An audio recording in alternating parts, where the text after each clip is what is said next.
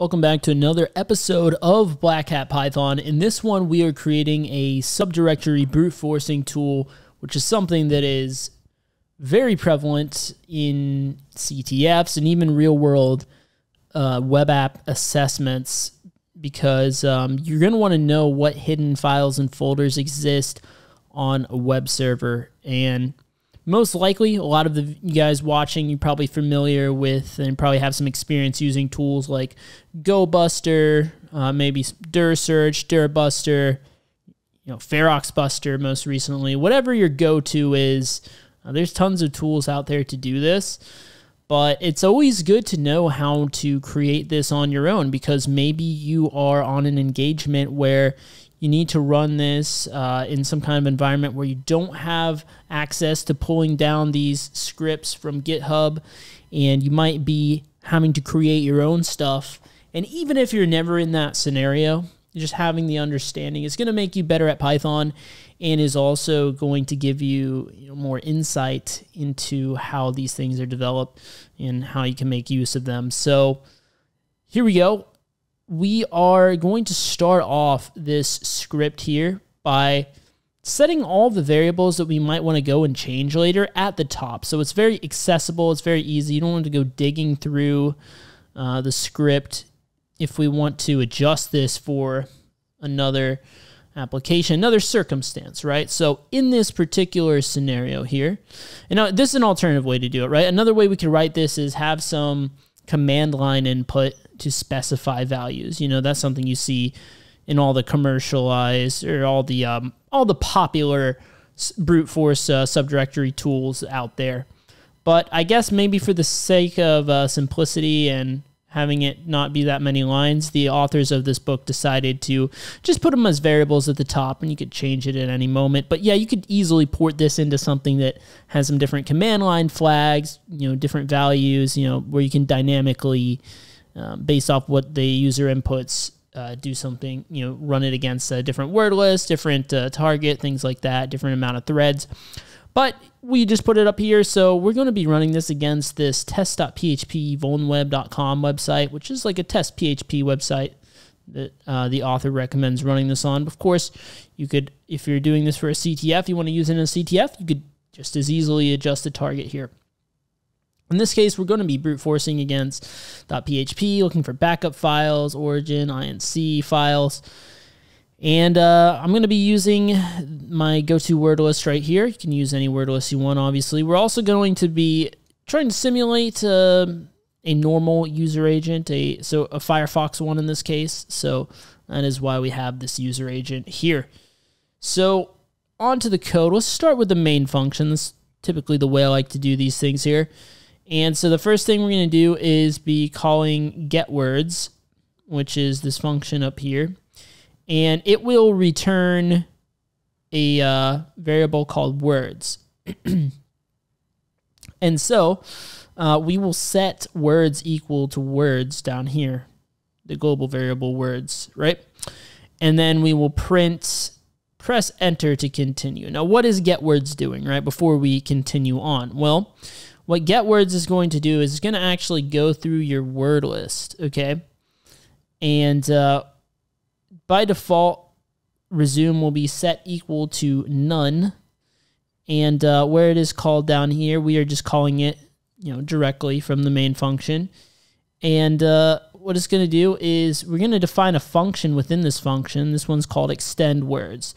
But right when the function is called, it's not going to immediately run this, right? Not until it's called. So we'll start here with open word list as f. And so basically it's going to read in this, wherever the full path to your word list is, right? In my case, to raf small words.txt. And what it's going to do is it's going to read the entire file and assign it to this variable called raw_words. Basically, the reason it's called this is we're going to do some modifications to this word list. And this is just the word list as it is in your file. That will be raw_words. And we're going to set found resume equal to false. And then we will create a words queue Okay, if you watched the previous video where we did this mapper script here, you should be familiar with setting up these queues, right, to do the Python multi-threading. So that's basically what's happening here. This is going to be a multi-threaded application. So within here, we will say forward in raw words dot split. We're going to call it dot split just to help format things properly, make sure it's in the format we would expect. And from here, what we're going to do is if resume is not none, then we will say found resume and then call extend words, passing in that word. So extend words is going to check if there is a dot in the word, right? Like if it's a file, basically, because if you have a directory, there will be no file extension. And so we'll do a words dot, if it is a file, we'll do a words dot put. So basically adding this item right here to the words queue that we initialized down here. We will put slash and then the name, because in that case it is a file, so we want to say slash and then the file name, right? And if it doesn't, then we're going to assume that it's a directory. So we're going to add to the queue just the slash name of the directory slash, right? So that way we can distinguish between files and directories. And then for extension in extensions, right? This is our extensions Python list up here. So for each extension in this, we will add to the queue the word plus the extension. So we want to queue everything up to go through the entire word list looking for all of these extensions. So we want to look for all of the things as, directories or files, everything, right? So this is going to help build it out for us. And so that's what happens if we find resume. And then the next condition we'll check for, if we say we don't find resume, we'll say else if the word is equal to resume, then we will set it to found resume to true, and then say resuming the word list. That way we can actually we can resume this thing if we want to. But yeah, if that's not set, then it will just start from scratch. And so the else condition here will be to print the word and then call, pass the word into the extend words function. So basically, at the end, it'll return words to that variable. But this right here is what's going to actually display it in the console, as you'll see when I run this here in a second. And it will also return these words, and that's going to be assigned to the words global variable down here.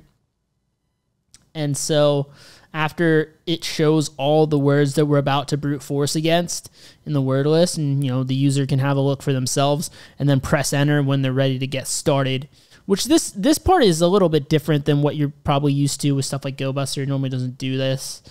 So this is something that you can have print out for you and press enter, or you could just remove all this, remove the print and remove the press enter part. Maybe I'll demo that as well, just show you a way that you're probably more familiar with, let's just say. But after that happens is when the brute forcing as we know it actually happens. So what it's going to do is going to read, it's going to read the line of pressing enter. That's all this is. This is basically a part of this here. Press enter, then it's going to read that they press enter, and then continue to this next line here. This is where the actual program lives right here. So for this throwaway variable in range threads, right, we built out the threads. That's what was the most important part about this, is building out these threads. Now that we have them built, we can say threading.thread and say the target is equal to dir bruter, which is a function we're going to cover here in a second, and the args is equal to words, and then thread.start. So dir bruter is right here. It takes one argument, words. That's why we have the args words. So that was this variable here that got returned and stored in here. So this is the variable specifically that we're passing in. This words right here gets passed in to the dir bruter function. And now we can just say, hey, Remember this agent we created? Yeah, we want to use this as the header, the user agent header rather. And then while not words.empty, so this .empty is part of the queue. The queue thing that we imported here for the multi-threading. So we're going to say, hey, as long as there are words, as long as there's items in this words queue, run this code here. And so the code is going to be setting the URL, and the URL will just be the target plus the words. And we're going to have to say words.get because these are all items in the words queue. So we're going to have to get the items from the queue. So we would use this .get method here. And then if you notice, yeah, the target is like just the base URL. Basically, it's the base URL plus the, this here, right? The actual word from the word list. So that's how we'll build these out. And we're going to add some error handling in here. We're going to try doing request.get, to do the get request on the URL, which is this full URL, right? And passing in, of course, our headers. And if we do get an error, it's most likely going to be request.exceptions.connection error. And in that case, we'll just write X to the console and then flush that out and continue on. So here's where we can add the nice stuff to determine which files and folders are accessible, which is the whole point of the brute forcing subdirectories, right? So we're going to say, hey, we can check the status code from request just by doing an r.status code. And this is something that's just part of the request module. So obviously if it's a 200, it's a 200 okay, right? We're just going to print out the status code and the URL. And I actually modified this code from the book ever so slightly to add in an import of term color because I really like having this show up as green when we found it. I feel like it really makes it stand out more, especially since we're writing other things as you'll see here in a second, these periods here, even X's in some cases. I really like for my 200 OKs to stand out. So I chose to import the term color, and that's why I use cprint here for a colored print, and I'll print it in green. It's just a preference of mine. But it's going to first check if it's a 200 status code. Else, if it's a 404, then we'll just write a dot to the screen. Obviously, there's going to be a lot of 404s, so it's just a way to know that, hey, it didn't hang or anything. It's running. It's just getting 404s, right? So it's going to keep writing dots. That's what that means. And then else, like if you get a 403 or a 301 redirect or whatever, right?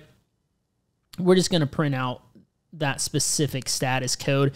That's how the authors chose to do it. Of course, you could expand to this script as well as any script that we do in this project to handle more cases and to make it more robust and all that. But for now, we're just going to log any of the other status codes to the console and call it a day there. And yeah, that's pretty much it. So it's going to keep running it for every item in the words queue, which we built out in the beginning. So yeah, let's run it as it is right now, and I'll make a slight modification on it and run it again. So I will just run it right here, bruder.py. And it's probably going to prompt me for credentials. It's kind of being slow at the moment. Here we go. See, here it is. It built out the entire word list, and we can just press enter to continue, or we could just check out some of the words in here, but press enter, and then it gets started right away. See, I chose to print these as green. It didn't have to. But yeah, you see immediately all these dots are 404s every time you see a dot there.